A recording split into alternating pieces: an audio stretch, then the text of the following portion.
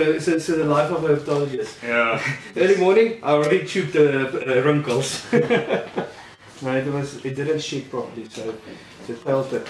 So Okay. you know, so we had to soak it, and then I just went to chew because the two girls are not that comfortable with it. Like a quick. Yeah. It's actually quite a plain one. Okay, for those wrinkles, where did I put the string? Okay, so what are wrinkles in the cat cobra? I put my label just around the neck. Okay. And then I do a cross knot. Or else the label goes off. Yeah. So Alex has shown me nicely how you do a sturgeon knot. So it's 3 times to the one side, right, and then three times to the other side, and then these 2 knots pulls nicely against each other and won't go off.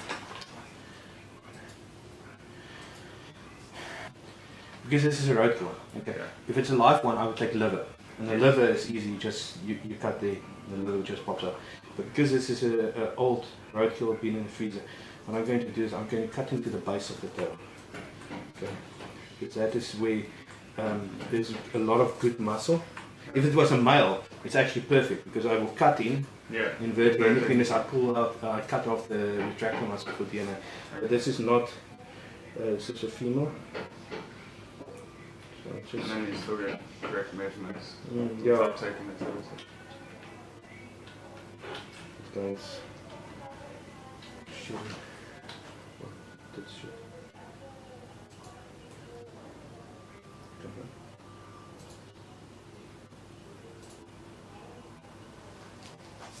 Just make a cut.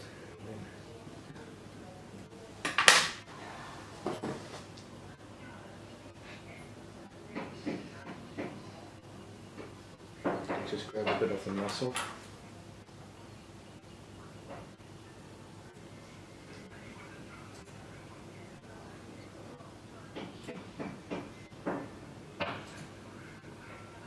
Yeah, open that one. I'm going to take, this is a really small piece, so I'll take another piece. After it. That's it.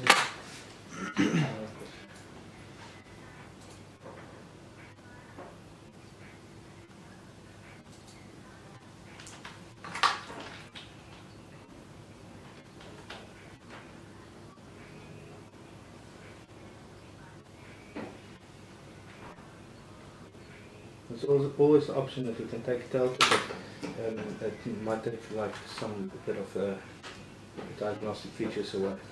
So if you want to do it, you just need to make sure you count all the scales before.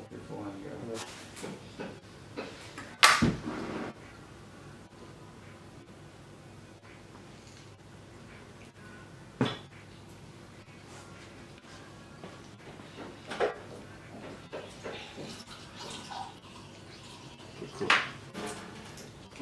Just need to check it's there's plenty there. So this guy's now like basically done. So now I need to preserve it. And usually what I do is I do a bunch of them with the taking DNA, so not the DNA, and then I preserve it because you don't have to work with the formalin and the DNA at the same time. So I've made a little tray here. That's just got a piece of cloth in the bottom, and also if it's on the plastic, it just slides around. So it's just a piece of cloth, and then I've put some formalin here. Get a valve first, okay.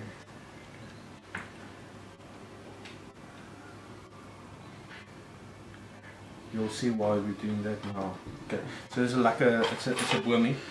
So we determine some male. So the hemipenes, often you need to gauge with the thickness of the tail till where the hemipenes go, and you often with experience start learning the different snakes. They've all got different sizes of hemipenes, but what you need to do and what you need to avoid is not to puncture the hemipenes. You need to cut below it. So again, it's like we did to the other ones. Just get it in, cut forward. Okay, and then I just take the forceps and you just feel for the muscle. Okay, so there's one of them. They've got 2 retractor muscles. show me the other one. So they're quite difficult to count. Okay, there's the other one. Got the two muscles, and sometimes what is nice to test that you do have the muscle is you push that out and then you pull this muscle here. If it pulls back, you know you've got them. Okay. So now because I'm busy with it, I'll just take this as a DNA sample. Cut it. That's a nice DNA sample there. Okay. Okay. So now what you need to do is you know to now you know you've severed those muscles. You just push it out. Okay. Now what we do is we put this over the hemipenes.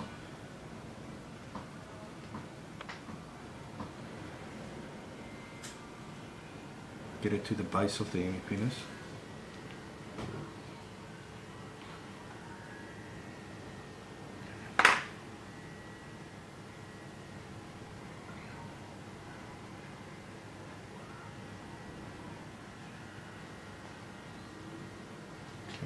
Now I need to get formalin because now it's like a balloon.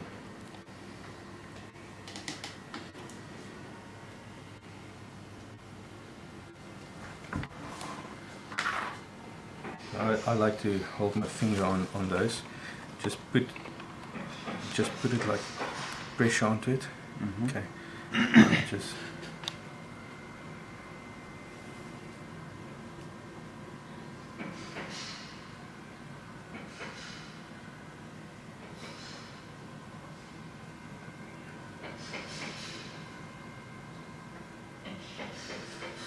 so sometimes you will see that the muscle holds it back still. Mm.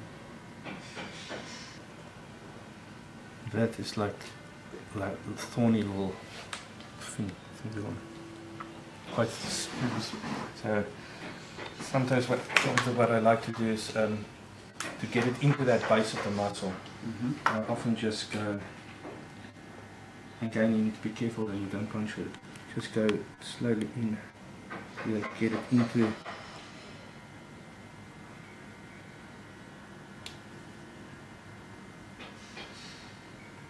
Okay, I've got a feeling the muscle is still holding this a little bit back.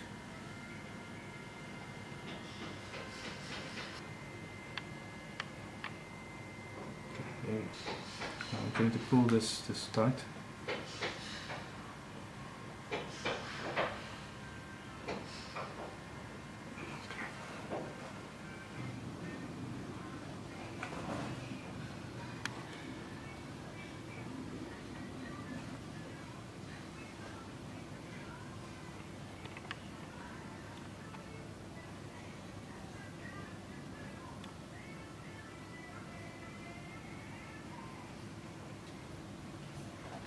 Feeling this one.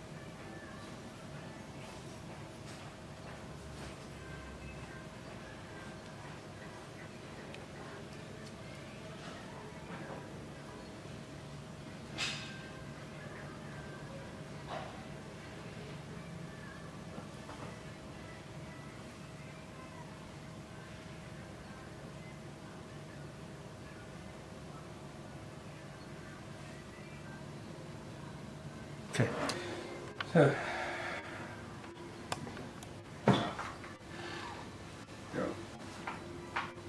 so basically, no, they're that large. Yeah, puffies is a lot bigger. Pythons is also monster. It might be the puffy that I'm thinking about. It's got a little, almost like a little worm on it. But each snake's hemipenes is unique. A little bit discolored ones, but it's fine. But this you might have done before, is just picking them. Mm. So other people cut them open, I just inject them. So I always start off with the tail, and the easiest thing is just go through the cloaca. Just okay. So just through the cloaca.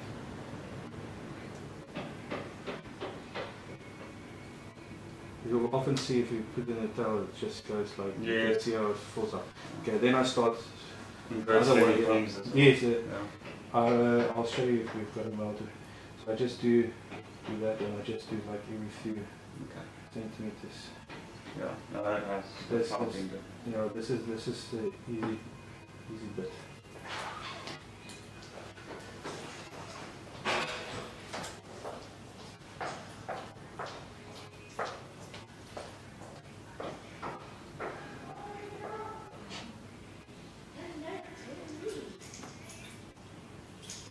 This guy was, the low part was not being damaged that much. You can see that. Definitely. A lot of internal bleeding and stuff.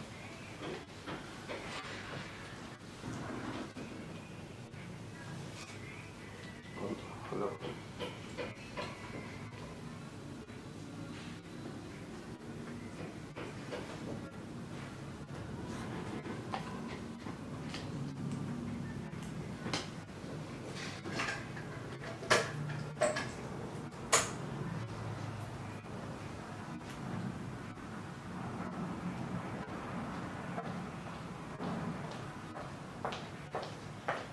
Good morning, guys. Morning, bro.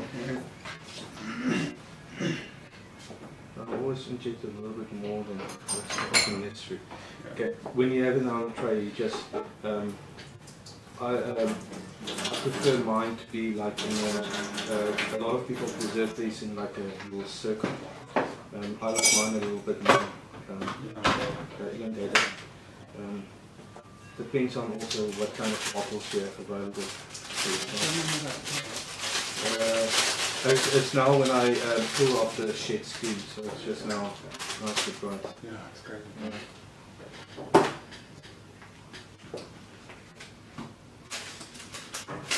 That should be, I think if you pull off the rest, it will be also like that bright yellow.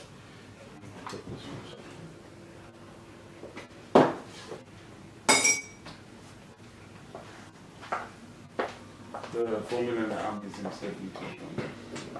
Definitely too strong. Yeah, you need to mix it up just 10%. It's like it's not like 3 parts. 1 part from concentrate, and then the 9 parts of water. I often, when I'm going on trips, I often just make it a little bit stronger. But if it's too strong, then you get this problem of them turning quite black and brittle and stuff like that. So often with the arch stuff or the freezer stuff, they often don't want to lay like pickle properly. So that guy is done. Now what I do then is I put another piece of cloth over that, so that it just don't dry out. Then we put the lid back on.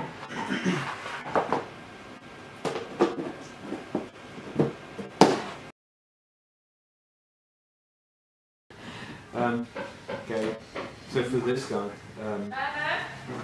yes. A day in the life of Werner. No, I need to go sort out the wrinkles. What's wrong with it? Just freaking out. Didn't shed properly.